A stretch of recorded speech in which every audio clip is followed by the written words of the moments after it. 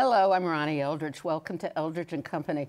If you look at the website for John Jay College of Criminal Justice, you'll understand why I rave about this remarkable institution. And if you watch some of the videos, you'll see why, without even meeting her, I already love its president, Karol Mason. And she's my guest today. Welcome. Welcome. Thank you for having me. It's so wonderful to read it. So it's justice, equity, and fairness. Yes, ma'am. One of the reasons I was attracted to John Jay, I'd worked with them over the years, is because we are educating this generation of students, no matter what their profession is, to approach everything with this lens and focus on equity, fairness, and justice. You come from directly, not directly, but you spent a long time at the Justice Department. Yes. But you also spent a long time in private practice. I did. Right? So I think that's a nice way of calling me old, which I am. Seasoned. Seasoned. But I did. I practiced law for 30 years and retired from a law firm in Atlanta, but spent 8 years at the Department of Justice and the last 3.5 years as the Assistant Attorney General for the Office of Justice Programs, which is where I became familiar with John Jay and the wonderful work that John Jay does. Well, you know, I've worked with John Jay for a long time, and I've been interested in criminal justice for a long time, and especially women in prison, but I've never looked at it the same way that I looked at it this time, because it hadn't been pointed out to me that it's a minority serving college and a Latina serving college. I thought that was so interesting. What there are, like, I forget now, is it 13,000 students? 15,000. 15,000. Right. And a majority, not over 50%, but well in the 40s is Hispanic, right? Well, we're at over 50% now. Oh, really? And so we're majority minority in the 75% range. That's so great. Actually more than that.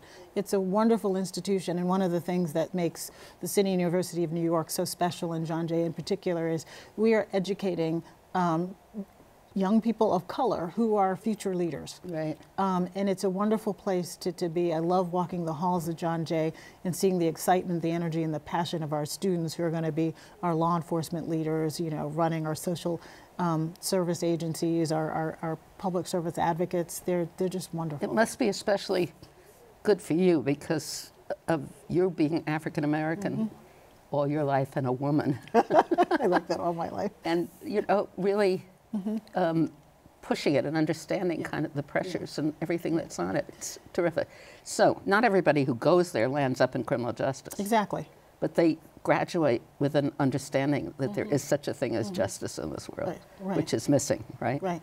Well, they grow. So what they grow up understanding, or not grow up, but they graduate understanding, is that we're all citizens, and we all have a responsibility as citizens. We all have a voice and a responsibility as citizens. And so whether they're law enforcement officers or whether they're going to be a probation officer or an artist or a scientist, they approach life with understanding that they have a voice in their communities.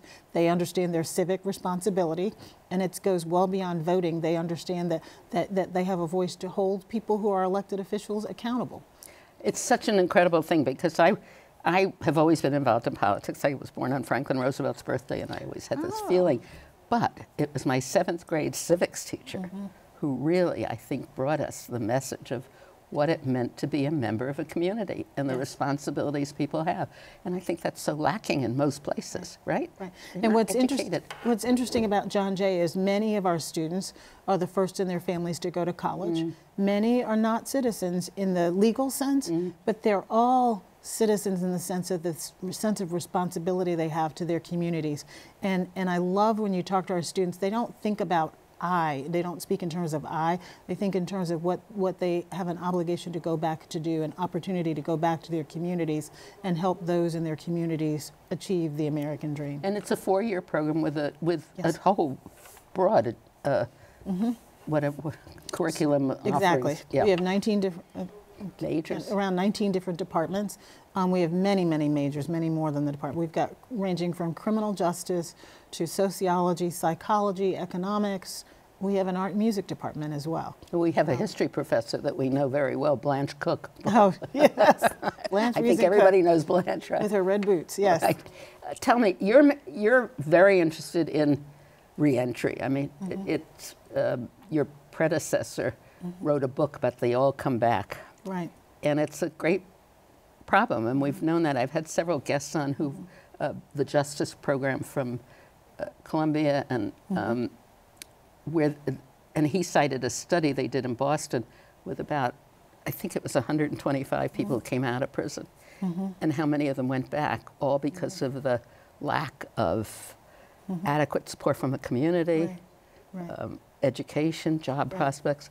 It's also, unfortunately, so connected to poverty, isn't it? It all makes goes back it the to underlying. It all goes back to poverty and opportunity. So one of the things, you know, that I love is there's a lot of research out there. We know what it takes for somebody to be successful when they leave. I say leave our custody and care of prison system. It's education, access to jobs, and connection to family and community. So one of the things that I love that's happening at John Jay is our college. It's our prison to college pipeline. We have many, many students who are currently incarcerated, but they are our students. We have a wonderful program through our Prisoner Reentry Institute at Otisville Prison, and I've been there, and we have some graduates of John Jay who came to us through that program. And I will tell you, going to Otisville and meeting those students there, and hearing their stories and hearing them talk about if they'd had the anthropology class that they were taking and understood how their life circumstances led them to be there, they wouldn't be there. It's just powerful because they are getting an education because they want it. They're hungry for it, and they're inspirational to our students, to our faculty. And seeing one of our students, who I'm not going to name, being able to award him his degree in May and seeing what he's doing, it makes overwhelming. Right. Yep. And what I also like to talk about is, in terms of reentry, one of the things that we did when I was at the Department of Justice, when people talk about giving people a second chance, though I will argue that many people never had a first chance. But if the Department of Justice can hire people who were formerly incarcerated, anybody can figure out how to do it. And we didn't change our standards to do it. These are talented, wonderful, talented people that we as a society are missing out on if we don't tap that talent.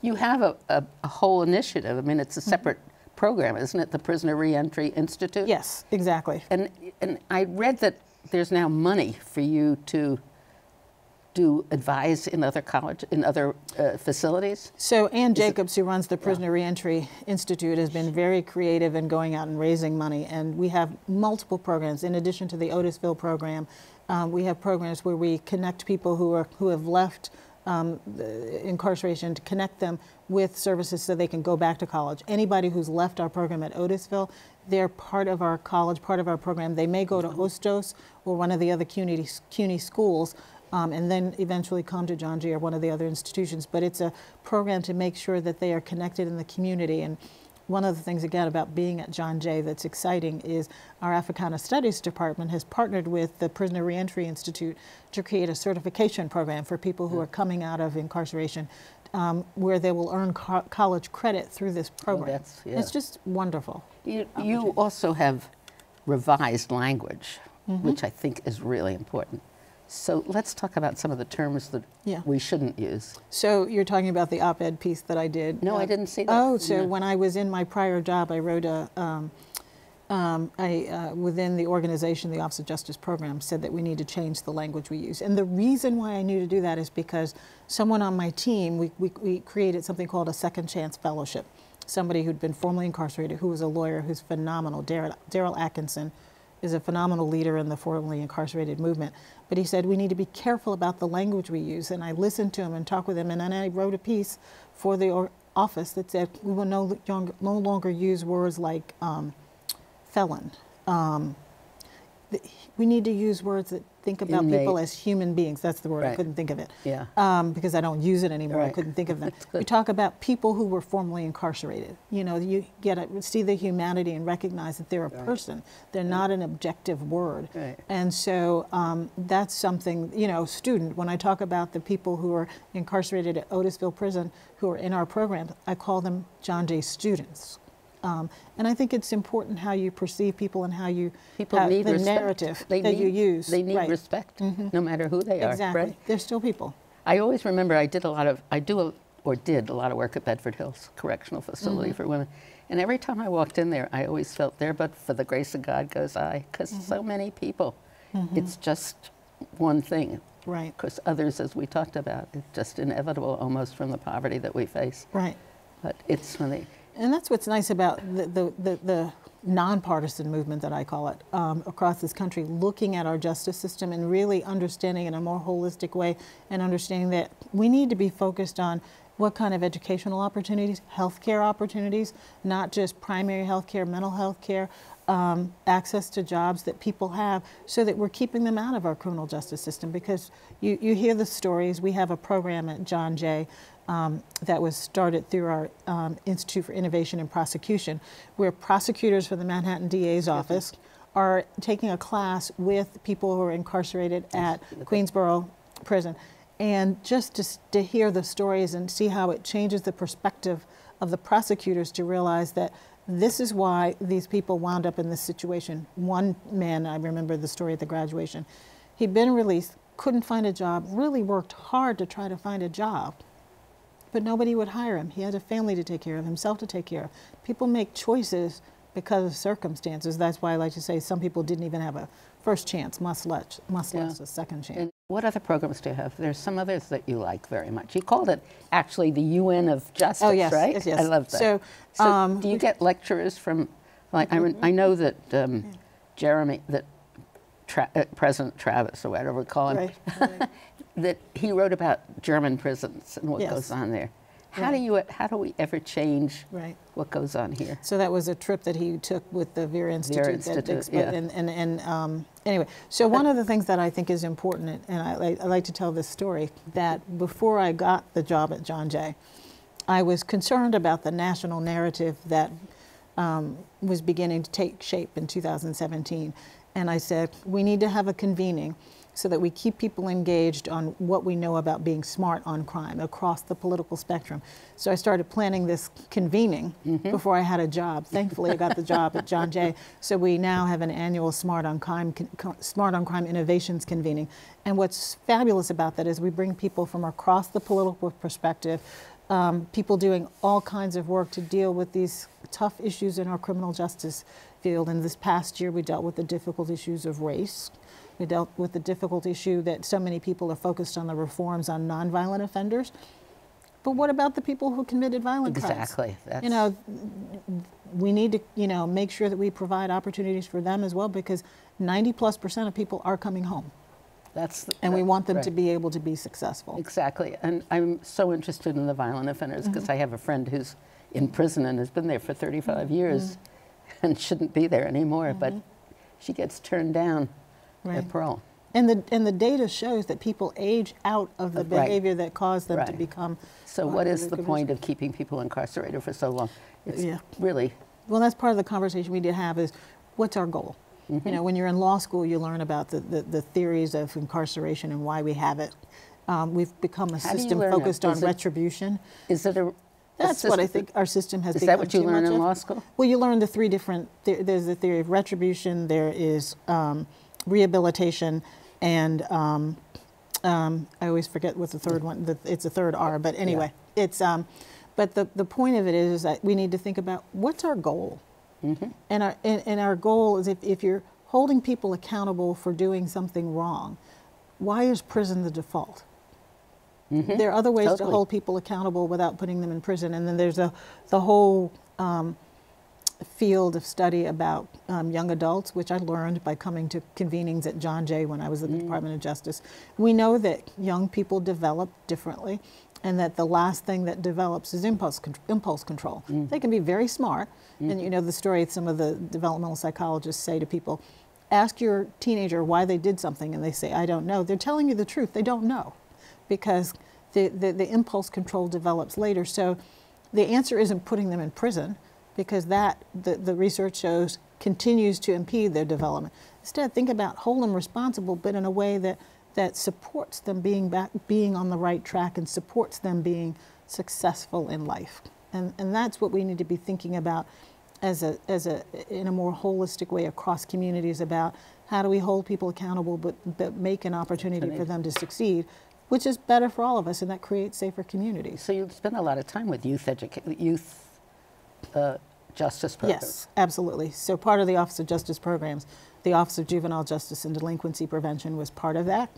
And one of the things we focused on was helping communities build partnerships outside of silos so that you have the Departments of Education, Health and Human Services, Social Services working together so we keep them out of the criminal justice system on the front end. And then if they, the former director of the Office of Juvenile Justice and Delinquency Prevention used to say that youth involvement ought to be rare, fair, and beneficial. No good. And so that if you do have them in your, again, I say custody and care, what are you doing to help them be better when they come out, not worse? And what are you doing even before if they have a parent who's in prison?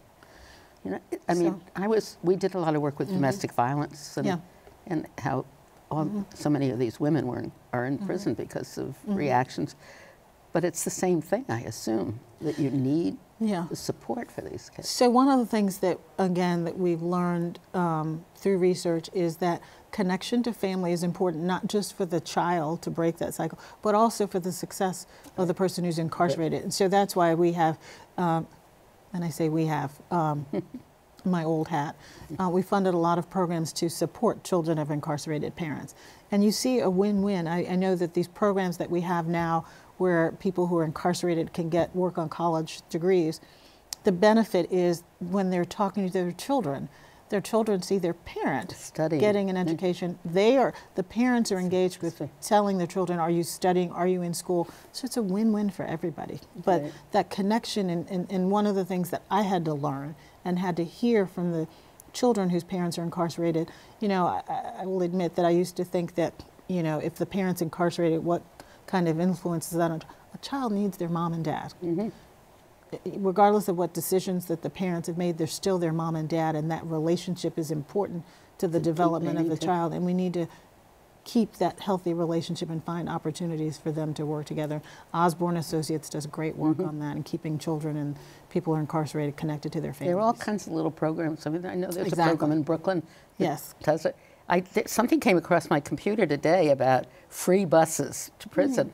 It was very interesting because, you know, a lot of these prisons are far away and a lot of the families, so they have to get the buses, and it was, they used to get on the buses at Columbus Circle. Oh. So you'd come down, actually, my husband wrote a column about, you'd come down from Lincoln Center and all the splendor of Lincoln Center, and you see these lines of women lined up with babies to get on the bus to go travel way up to... And the challenge is even harder with women who are in prison, because who are the mothers, because there aren't as many of them, and so they're, you know, most prison systems try to locate people closer to their families so they can maintain that relationship, but for women, there aren't that many facilities. So they're further away from their kids, and how do you keep them connected? And a lot of them, unfortunately, are single women mothers. Right. And there isn't somebody bringing them up. It doesn't, the visiting isn't the same, is it? Right, it's hard. Yeah. So what do you think the future is going to be? I mean, should we I can't help but feel a little resentment with conservatives supporting justice reform. I know it's terrible, because their bottom line is the money that's being spent. Right? But you know, is that changing a little bit? Well, my view is whatever brings people to the table to want to solve the problem, let them come. All for it. And people come to the table for lots of different reasons. But once they're there, I think they see the importance of the work, no matter what it was that brought them there, whether it was the fiscal issues or whether the moral issue or whether, you know, just the fairness issue. But to have people in conversation, and that's the beauty of where we are right now. You were asking about what do I think. I am hopeful because people are having conversation and dialogue that are non-traditional partners in this work. I am hopeful because when I walk the halls at John Jay and I see these students who are in class together, whether they're going into law enforcement or they're going to go into social advocacy, they're learning together, and I am hopeful because that's the generation that's approaching this work with a different perspective, and it's not a us versus them, it's a we. And that's what we're trying to do. And you talked about, you know, earlier about John Jay being the United Nations. The Secretary of State for New York coined that phrase. She said John Jay is the United Nations of criminal justice issues. This is the place where we could teach people how to have those difficult conversations. I was talking with our provost this morning about that what's hard sometimes is to get people to raise their voice when something's difficult to say, or when they feel like that something is not fair to them. You know, we're giving them the tools and the voice to speak up and say, we need to have a conversation about this. This is how I'm experiencing this.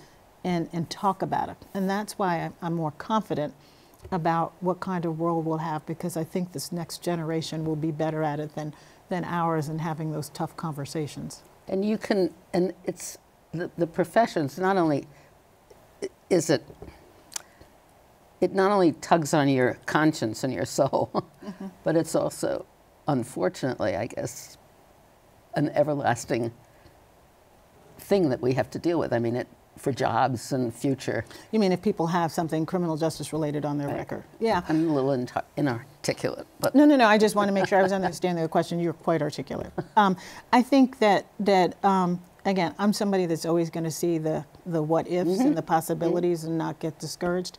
And I think that we see a new movement now where people are saying that putting that on your application, it's not relevant to your ability to do the job.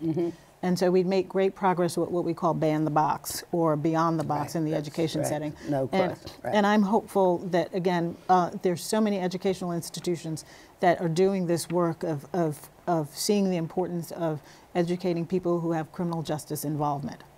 And then employers. I mean, the employers that we honored when I was in the administration for Champions of Change, they say their best employees are those who had a prior criminal history and were given the opportunity to work, and they appreciated that opportunity, and some of the best employees they've ever had. Well, we see it in drug treatment and all kinds of things. It's having that experience. And so I was looking through the catalog, and I have a daughter who's graduating from college, and she's a psych major. And I said, now you've got to look at John Jay, because the graduate program, I said you could do forensic psychology, you could go to law school with your, at the same, can you do it at the same time? It's a connection with CUNY Law School. There are a lot of joint degree programs. I'm new enough that I'm not well versed in what they are, but we do have a wonderful forensic psychology program. We have a wonderful PhD in psychology program. But I think that what's interesting is watching young people today, regardless of whether we have the institutional structures in place, they go create them. So she can make it happen. I also met a city councilwoman, a candidate for city council, for mayor of Phoenix yesterday, and she was talking about the importance of the community police relationship. And I said, you have to look at John Jay for advice and stuff. You consult with other organizations, other communities, right? We do. So there's this nice alignment of my prior job and this current job. I think it was preordained. But so one of the things that John Jay, when Jeremy was the president of John Jay, that he brought to my attention was this need to build trust between law enforcement and communities of color. So I stopped talking to him. Put together a request for a proposal, and we ended up, I cobbled together money to fund something called the Building Community Trust Initiative. And what it did was we knew that there was good research on procedural justice, we knew there was great research on racial reconciliation and on implicit bias. And the winning proposal happened to be based at John Jay. So I got to see the start of that, and actually in a couple of weeks in March, we're going to have the culmination of that work of building that trust relationship between law enforcement, using all three of those pillars that we know from research works. But what we had never done was pull them all together. So the National Network for Building Safe Communities at John Jay, in the form of David Kennedy, is the place to come if you want to have conversations about how to deal with those issues. Do you work with the police academy? So you mean the NYPD Police Academy? In a couple of different ways, not the academy directly. So a lot of, I think that we are probably have more John Jay alums in NYPD than any other school in the country, including the commissioner himself, his 2 John Jay degrees. So we have a couple of programs. A lot of NYPD officers come to John Jay before they qualified to enter the NYPD. I know, I see them walking, because I live near there, and I see them walking west to east in their gray uniforms, right? No, that's the Department of Correction, and we have a program with them as well. Oh, good. But we have the Apple Corps, where it's a 2-year program. That they're going to get their 4-year degree, but for 2 years they're in this intensive program that's designed to introduce them to NYPD and hopefully get them into the NYPD Police Cadet Corps. We also have a wonderful partnership with NYPD where we take their future leaders, and we just graduated our first master's class where they get a master's of criminal justice, and one of the graduates right after graduation got a promotion so to a leadership position. So there's a great partnership with NYPD. So you can, we're now finished with our half hour, but I wanted to say we can see why the website and the institution are so enticing, and people should really look at it and support it, but also to understand for kids and students what a future they were going to get. I hope they will. And I think they're lucky to have you with all your passion and commitment. Thank you. And thank you for having me. This has been a wonderful conversation. Thank you.